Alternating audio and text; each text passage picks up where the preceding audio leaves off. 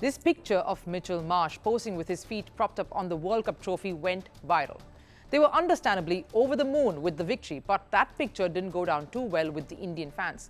He was trolled and abused for his arrogant display of having won a World Cup. And it is in the nature of Marsh and many other Aussie male cricketers to make bold and seemingly foot-in-the-mouth statements. The only difference is that they actually did that. So it isn't an empty, bland joke now because they actually executed it. They won the World Cup and beat India too. Probably not quite in the manner Marsh said they would. But it is this rogue, seemingly rowdy attitude that possibly always irks Indian fans. The players, a little bit, but more so the fans. You always like a humble winner, especially when they've beaten you. It's probably in your nature, in the psyche. So winners who flaunt it more just don't sit all too well.